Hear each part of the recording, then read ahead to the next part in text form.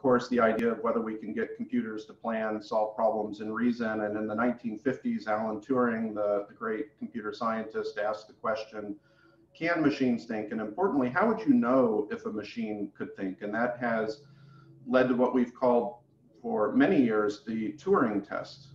At that point in which you can't tell whether you're communicating, for example, with a computer, the computer is said to pass the Turing test. And this is an exciting time because for the last few years, there are credible examples of computers passing the Turing test. Google Assistant is one example with a really nice example of a computer scheduling a haircut appointment over the telephone, and the human on the other end had no idea they're talking to a computer. You can find this example on YouTube, and it's very, very compelling.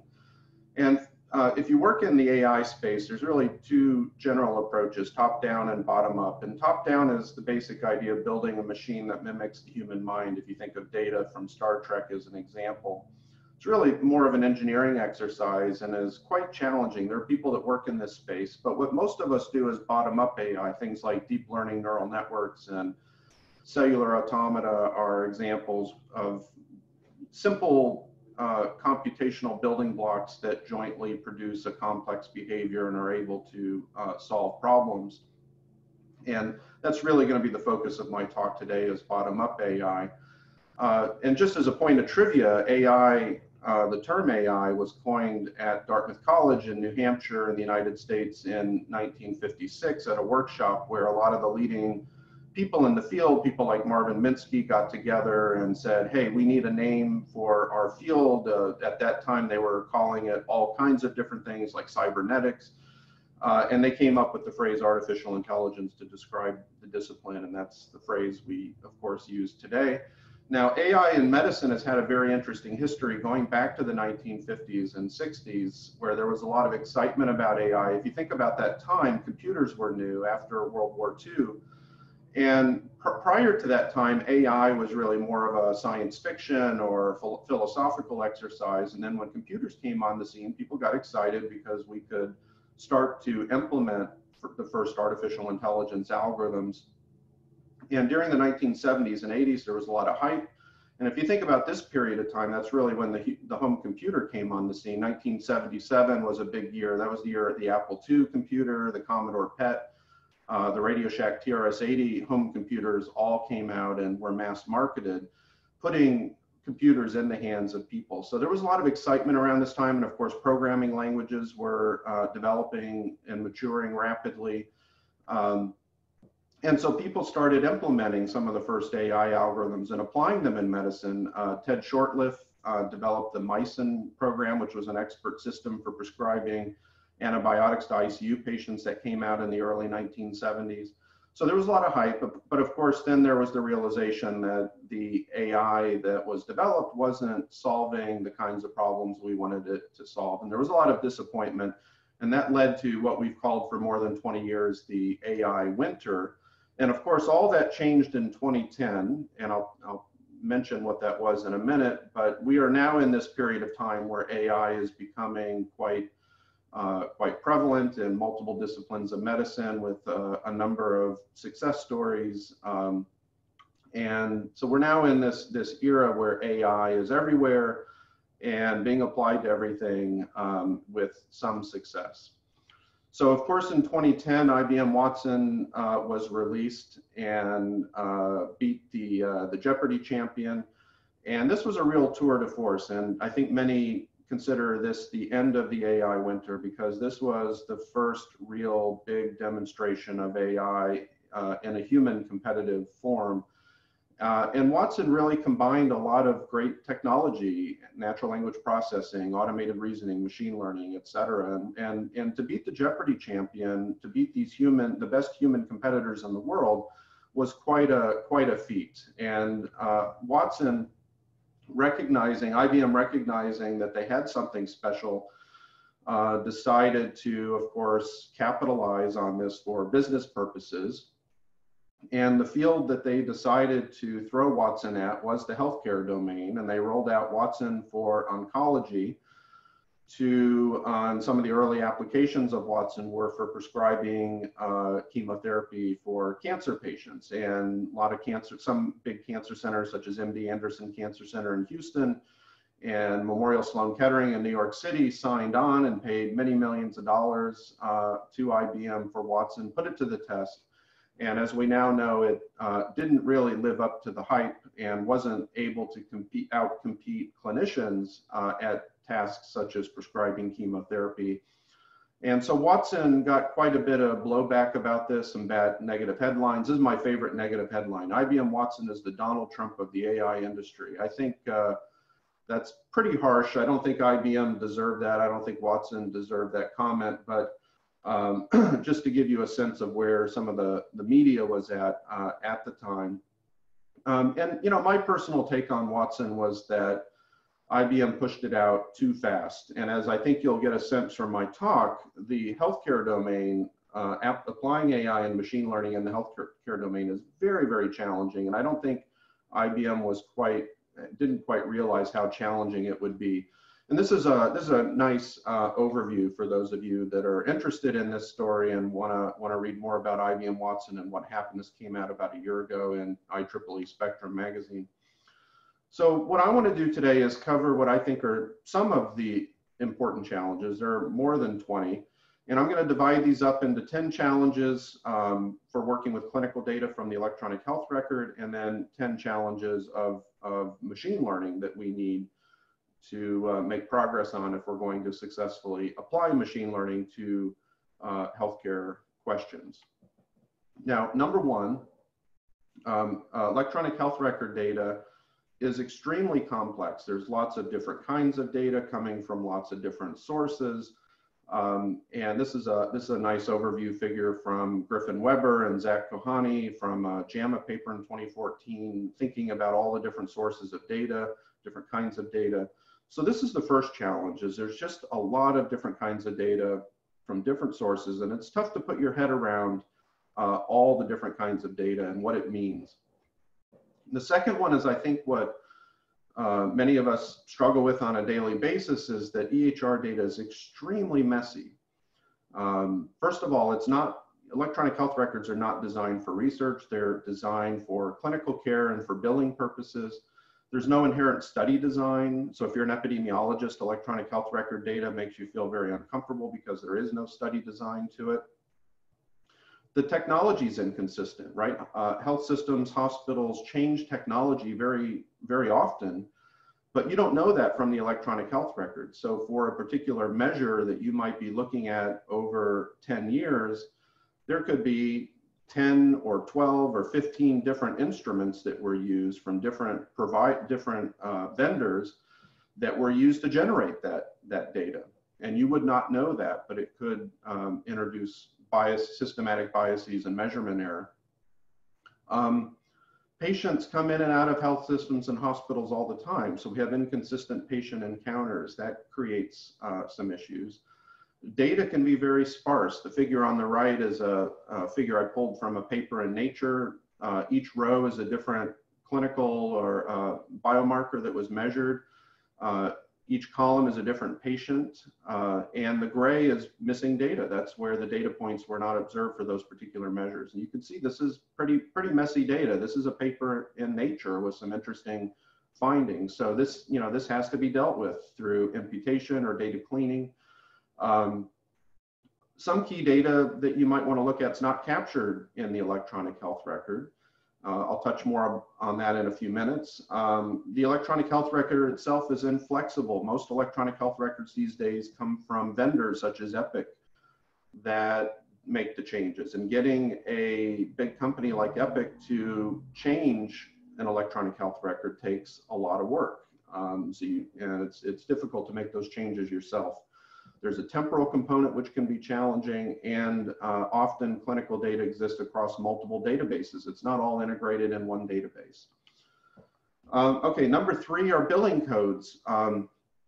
The patient diagnoses that you find, if you're interested in studying health and disease, are not always accurate. They're the diagnoses that are entered by clinicians are usually for billing purposes, for recovering money from health insurance companies. At least that's true here in the United States. And so as a result, if you want to say do a case control study in observational data from the electronic health record, you might not want to identify your cases solely on ICD billing codes because clinicians use them for billing purposes and often to maximize billing rather than to serve as an accurate diagnosis of a patient.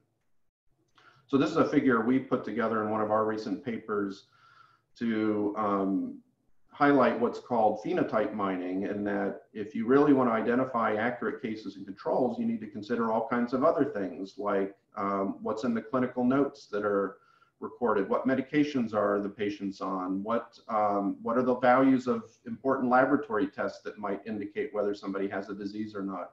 And so you need to take all of these things into consideration. Now, clinical data, for all of us to make sure that we're talking about the same thing, we need standards and terminologies. And so this is a big area of biomedical informatics. How do we standardize the language and the terminologies that we use to describe clinical data so that each of us is sure we're talking about the same thing? This is a big area of research and ongoing. There's no perfect solution to this, but something we need to think about as we work with clinical data. And then if we want to integrate clinical data from multiple different electronic health records, each electronic health record might be in a different format and present data differently. So how do you know if you're doing an analysis in several different electronic health records? How do you know that you're talking about the same thing, that you're analyzing the same data? So we need common data models, and OMOP is an example of one that's becoming quite popular that we have adopted here at Penn Medicine, so that you can map your EHR data from different sources onto a common data model, and then that gives you the confidence that when you analyze the data from each source that you're working with the same data. And then of course ontologies are important, which describe the relationships among the data. This can be very important for designing databases and for doing inference on the data, for understanding the data. And this is a very hot area, and we do not have enough biomedical ontologists in biomedical informatics and need more. And this is really a critical area of research that's, I think, very much underappreciated in among people that work with clinical data. Now, if you could do a good job of all of that, then the goal is to integrate the data in a data warehouse where you can then query the data and do research with it. And setting up a data warehouse is a lot of work and very complicated and very much dependent on standards and terminologies and common data models and biomedical ontologies.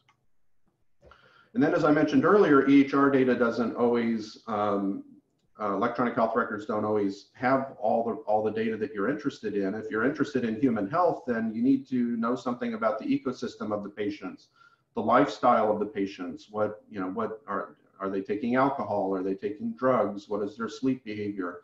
The social factors, socioeconomic factors, and then of course all the physical and chemical things that we're exposed to, the things we drink in our drinking water, the chemicals that we're exposed to in our food, etc. So how do you then take data from all these other external sources and integrate it so that you can ask and answer more informative questions about health? Data security and privacy is a huge concern, and there have been a lot of data breaches over the last few years with private clinical data, personal health information being exposed and even sold on the black market. So this is an ongoing concern that we struggle with every day, how to keep from getting hacked. And then data sharing and governance. Health systems and hospitals have a lot of committees and structures in place to protect the data and to make sure it's used responsibly. And this can be a barrier that needs to be overcome to get access to clinical data. And so my main message here is, again, not to discourage, but to encourage people to work with clinical data. We have a lot of problems to solve, but But I think the main message is if you jump into working with clinical data from electronic health records, there are no shortcuts. There are no easy paths to working with this kind of data. It's hard work, and but the payoff can be huge if you're willing to roll up your sleeves and do the hard work of addressing the challenges that I presented. And just to give you a quick example, some of you have probably followed the story of these two papers in the New England Journal of Medicine and the Lancet that were on COVID-19 that were recently retracted. And these papers were written by a company called Surgisphere, which claimed to have aggregated electronic health record data from hundreds of hospitals from around the world. Now, COVID has only been on the scene since, January, February. And so they claim to have aggregated data from all these different countries in March and April, addressed all the concerns that I just talked about, done an analysis, wrote these papers, got them peer reviewed and published in a very extremely short amount of time. The bottom line is it appears that all of the clinical data that this company had been working with was completely fabricated, because it's not realistic that they would have been able to overcome all the challenges I just mentioned to analyze this data and come to some healthcare conclusions. So that's why these papers were ultimately retracted. Very interesting story if you haven't been following it. And this is a paper I would say is a success story. This is a paper done by Google in collaboration with Atul Butte and some other people, other academics, looking at a couple 100,000 patients and 46 billion data points. And Google did a lot of work to get all this data integrated to a point where they could do machine learning on it. And so Atul, in his keynote later, may mention this paper, and you might ask him how much time it took for Google to aggregate all this data and how much person power it took for Google to aggregate, clean, integrate, and analyze all this data, just as a contrast to the retracted papers.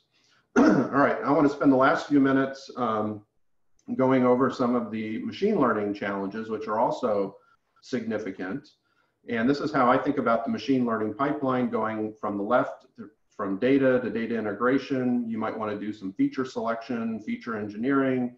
Then you have to pick one or more machine learning methods and tune the parameters. And then once you arrive at a model, you need to interpret it, validate it, and then hopefully get to the point of clinical application. So the first challenge I want to mention is what machine learning method do you pick? Every machine learning method looks at data in a different way, as shown in the top figure here. And how do you know which, you don't know beforehand what method is appropriate for the data that you're working with and the question that you're asking. What is the pattern that you're looking for? You don't know, you're looking for the pattern. And so this is one of the big challenges of machine learning, is how do you pick the right machine learning method? Now I've been working the last 5 years in a hot new area called automated machine learning, trying to take some of this guesswork off the user and letting the computer figure out the optimal machine learning method. And we've developed one of the first automated machine learning methods called the tree-based pipeline optimization tool, or TPOT. And this is a paper that just came out earlier this year on some enhancements that we've made to scale TPOT to working with big data like electronic health record data. And one of the ways we do that is by organizing the features into feature subsets, using biology or clinical knowledge to do so, and then incorporating a feature subset selector, which can be incorporated into the pipeline, the machine learning pipelines that TPOT is automatically constructing. And this is work done by my postdoc, Trang Lee. Here's a review paper that just came out a few months ago in Artificial Intelligence and Medicine on automated machine learning. Our TPOT method is listed here as one of the methods that's reviewed. And on the right side is a book called On Automated Machine Learning by Frank Hutter and his colleagues. And this is an open source book, open access book published by Springer. So you have access to all the chapters, and we have a chapter on TPOT in this book, and some of the other early and popular automated machine learning methods are also covered. So one of the approaches in machine learning, especially in deep learning applications, is just taking all of the data, all of the features, and throwing them at the machine learning method. I think that's the wrong approach. I think we can be smarter about selecting the features that go into a machine learning analysis. I think that makes the machine learning analysis easier, more computationally efficient, and it makes the interpretation on the back end much easier. Now, there are computational methods shown on the top here that you can use to do feature selection. I'm a big fan of the ReliefF family of machine learning algorithms that have a lot of nice properties. There are many others, but there are also biology-based or clinically based ways to do feature selection. If you're doing a genome-wide association study, you could select your SNPs based on genes or regulatory regions or pathways, et cetera. And this is a recent review that we did on ReliefF-based feature selection methods, a very comprehensive review looking at all the ReliefF methods, which I like because they can capture interactions among features without the computational complexity of an exhaustive search, for example. Now, one of the things to think about is that the features, the variables in the data, and this is especially true for electronic health record data, don't always come to us in the right format, or don't always individually capture the biological measure that we want to capture. And so some degree of feature engineering might be necessary, where feature engineering is the basic idea of recoding the features or combining features to more effectively capture the information that the machine learning algorithm needs to model. This is a recent paper that we did. This is a feature engineering method developed by a research associate in my lab, Bill LaCava, called the Feature Engineering Automation Tool, or FEAT, which basically uses tree-based algorithms to combine features and mathematical functions in a way that makes the features more informative when you plug them into something like a linear regression method. So there are a lot of different ways to do this, but in my experience, feature selection and feature engineering can do a lot of the hard work that something like a deep learning algorithm might be doing. And so if you do a good job of this beforehand, you might not need a deep learning algorithm. You might be able to get away with something simpler like linear or logistic regression or a decision tree. Reproducibility is important. This is something we worry a lot about in machine learning. How reproducible are the results? And of course, one way to address that is to look at generalizability across multiple data sets. But of course, with electronic health record data, this is difficult because of the privacy and security issues. So there's a lot of interest in privacy preserving distributed algorithms where you run your analysis on the EHRs locally, where you don't have the privacy concerns, and then you aggregate the results and integrate the results to look for an overall pattern or to reproduce the results. This is a paper we did with Yang Chen, doing exactly what I just said within the context of logistic regression and combining likelihoods, which don't have the privacy issues after you've analyzed each individual set of electronic health record data. And then, of course, reproducibility comes in play at the workflow level.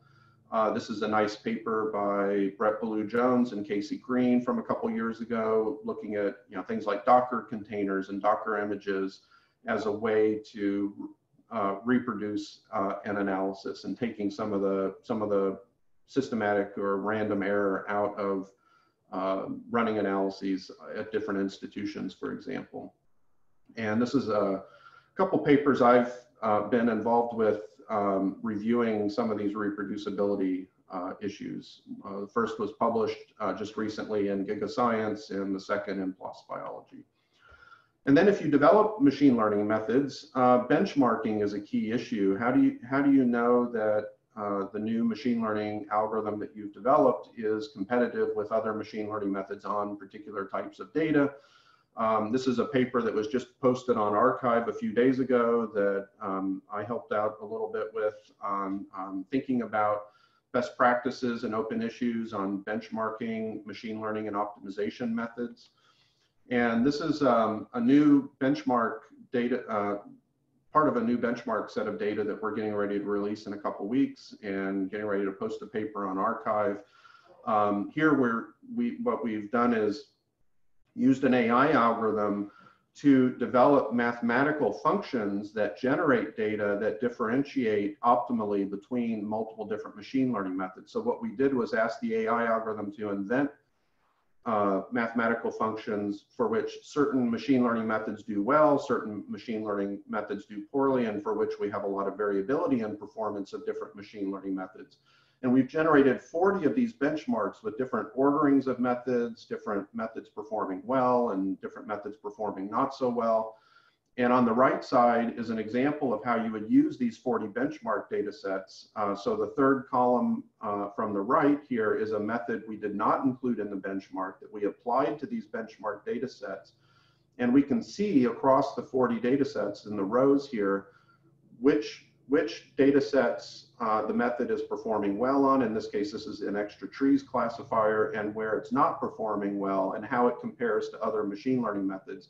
And this can give you some ideas about where your machine learning method is falling short. And because you know the generative functions that generated the data, you can go back and study those and maybe get some ideas about how to improve your method. And then interpretation, of course, is something we all worry about a lot, and is perhaps the biggest challenge of machine learning is how do you make sense of these methods. And there are a lot of different areas of interpretation. We've worked in a couple of different areas. Visualization, I think, has a very important role to play. This is a new R package that we just released. This is work done by Trang Lee in my lab, a postdoc. And this is called Tree Heater, which basically combines heat maps of features and endpoints with a decision tree so that you can see where you can see basically how the features map onto the endpoint in the decision tree by studying the heat map. So some very simple visualization tools like this can go a long way to decomposing a complex machine learning model and being able to see the patterns for yourself that the machine learning algorithm is generating. And this is available online as an R package. And then one of the other things we've done is looked at feature importance scores. So you can, when you do a machine learning analysis, look at the individual features and the impact that they have on the overall performance of the machine learning algorithm. And that can provide some information about the role of the features and help you interpret the models. This is a nice paper that Bill LaCava, a research associate in my lab, did in collaboration with Sarah Pendergrass and Chris Bauer from Geisinger Clinic here in Pennsylvania, which is a health system. And they looked at about 900,000 patients' electronic health record data for predicting clinical endpoints such as diabetes, and then looked at the feature importance scores from different machine learning methods. And what they found was that there was tremendous variability and disagreement between the different feature importance scores, which again hints at some of the complexity that I was talking about electronic health record data. And what we were able to show is that permutation-based feature importance scores have more consistency than the standard feature importance scores in methods like random forest and XGBoost. So anyway, just a word of caution that interpretation metrics can be quite heterogeneous for electronic health record data.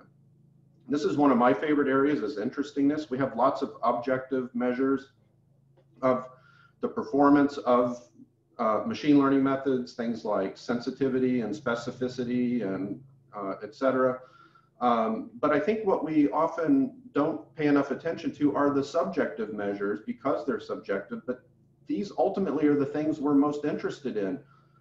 Is the result surprising? This is why we do machine learning rather than standard parametric statistical methods. We're looking for those surprising results that would otherwise be missed. Is the result novel? How many times have you seen a machine learning paper that says, hey, we found something somebody else found? Well, that's good, but that's not novel. So you're looking for those novel results. Is it useful? Is the machine learning model that you've generated useful? Is it clinically actionable? And so I think we need to build in more of these kinds of subjective measures into our machine learning analyses. I'm a big believer that machine learning needs to be accessible and easy. We live in a big data world.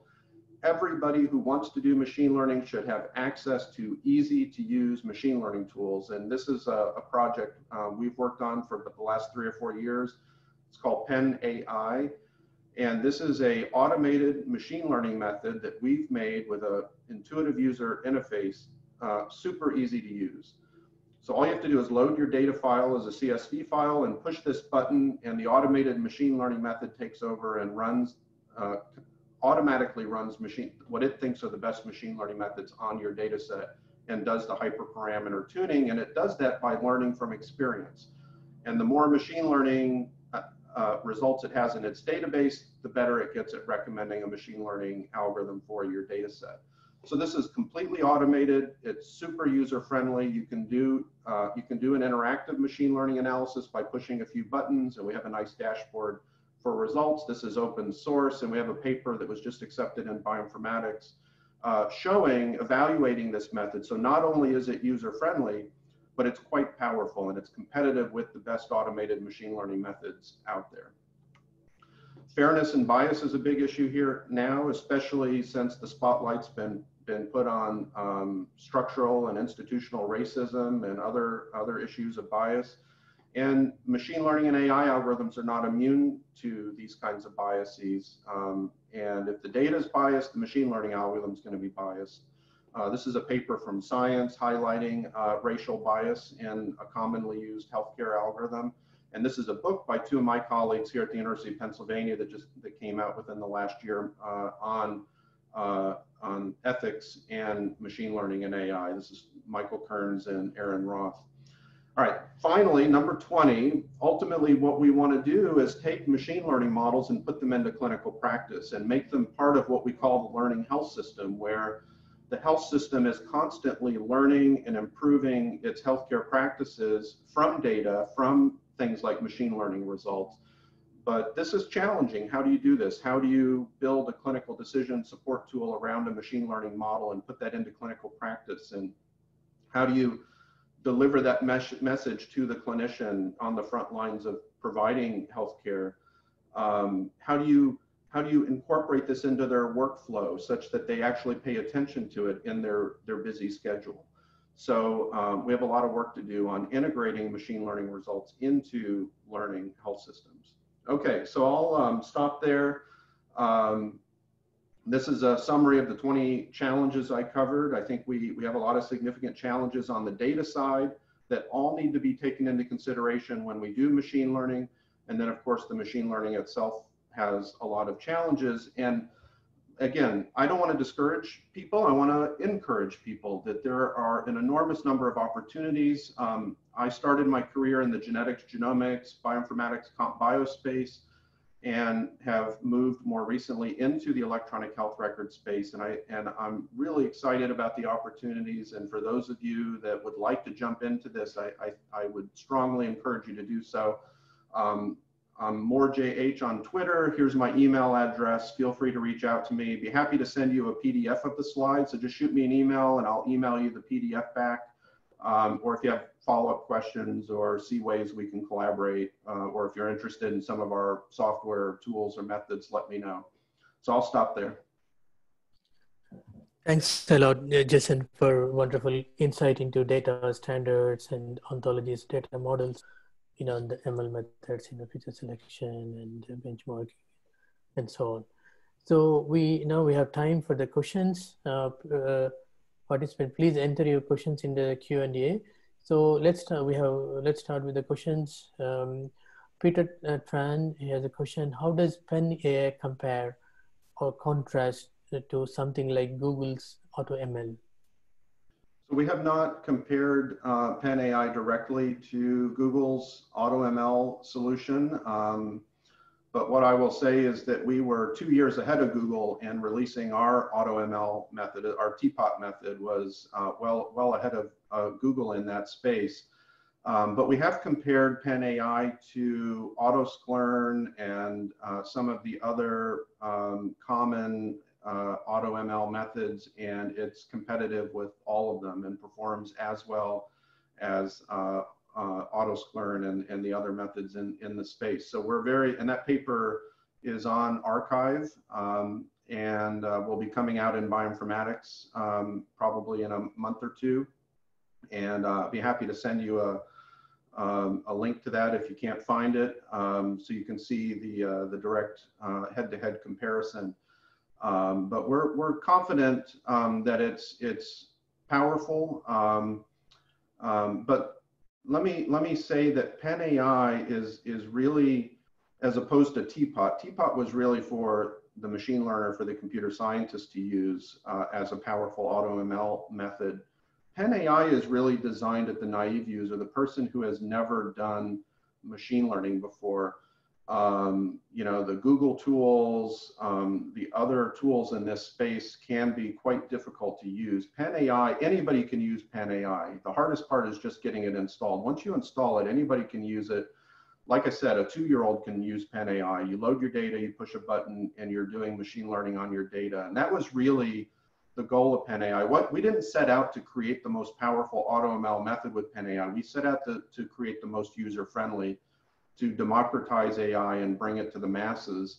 It just so happened that my research associate, Bill LaCava, who developed the recommender system for Pen AI, did such a good job that it actually is quite competitive. So the next question from Anna Beatrice around missing values.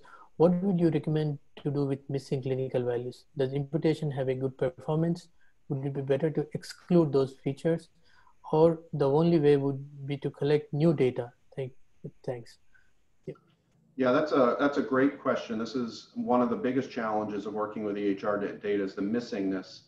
And it's naturally, there's just naturally a lot of missing data because of the way patients enter and exit a health system and how they enter and exit different clinics. So it's just an inherent problem. Now, we've done a couple papers comparing some of the popular imputation algorithms like MICE on electronic health record data. We also developed a deep learning algorithm for imputing missing data and published a paper on that. I personally prefer imputation to throwing data away. I think if you threw missing data away, you would throw away most of your data because there's just so much of it in electronic health record data. So I think imputation is probably the right way to go, but imputation is challenging. There's no one right way to do it. So this is an area that needs a lot more attention, a lot more investigation. The next question from anonymous attendee. A lot have talked about fairness issues, but how do you tackle challenges in this domain? Yeah, that's a good question. I mean, one of the best ways to tackle fairness is to look at the data itself, and is the data representative of the problem you're trying to study, and does it have, for example, racial biases in it? I am on a dissertation committee for a graduate student here at Penn Medicine, an epidemiology student who's looking at electronic health record data from visits to the emergency room. So she's working with emergency care doctors, and unfortunately, people of color are not treated the same way as white patients are in emergency rooms. Their illnesses and things that need attention are prioritized differently, and that is you can document that in the data. And so if you're doing a machine learning analysis of data collected from the emergency room, or if you're looking at emergency ICU, for example, ICU endpoints, you know, those patients could get treated very differently in the emergency room and prioritized, and could receive very different care. And then that creates a bias that a machine learning algorithm is going to exploit. So I think the best thing to do is to look at the data and make sure our data are unbiased. And then we can look at actual algorithmic ways to deal with bias. Thanks, Jason. Next question from Karine. Nice talk. On your penai.org platform, can you feed it with any kind of data? Can you provide data sets for training and then independent data set for testing? Yeah, so you would treat those. So first of all, yes, you can feed it any kind of data, and the newest version will handle both discrete and continuous endpoints. So it can do both classification and regression. We don't have, getting on our short list of things to do is to provide a feature for validating Pen AI models on independent data. I don't think that's live yet, but hopefully will be in the next few months. But what you can do, Pen AI will write the Python code for you. So once you have a model that you're happy with on your training data, you can push a button and download the Python code, and that will run that machine learning analysis. And you can take that Python code and then apply it to an independent data set to validate it. So that's one of the really neat features of Pen AI, is that it writes the Python code for you.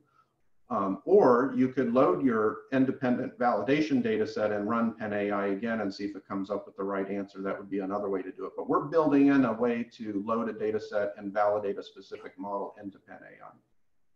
Thanks, Jason. We have two more questions. Maybe if you can answer quickly, then we will move on. From James Kai, what in your opinion are some ML opportunities to address the quality issues in EHR? What are the opportunities? To address the quality issues of the electronic health records? Yeah, you know, quality is a really difficult thing because it can't be purely addressed algorithmically. You have to work with clinicians who are intimately familiar with the data that's being collected to address the quality control issues. So that takes work, it takes collaboration, and that's my best advice for how to address quality, is to work with clinicians who are committed to quality, and then combine that with algorithmic approaches. So next question from Martin Easter. Can you share any references on the topic of ML and the learning health system? Sorry, I'm not sure I understand the question. What are topic of ML and the learning health system? Oh, the learning health system. Yeah, the learning health system is just the idea that a health system learns from experience, right? That you take the data that's been collected in the EHR, you analyze it, you develop models, you validate those models, and if you learn something, then you feed that back into the health system to improve healthcare, and that process is a continuous process, that there's a culture of learning from experience and learning from the data to make the healthcare process better. So it's a multi-pronged approach that basically includes everybody in a health system, including the machine learners, and machine learning is just one component of that. There are two more questions. Maybe can you use TPOD for genomics data or multiomics specifically?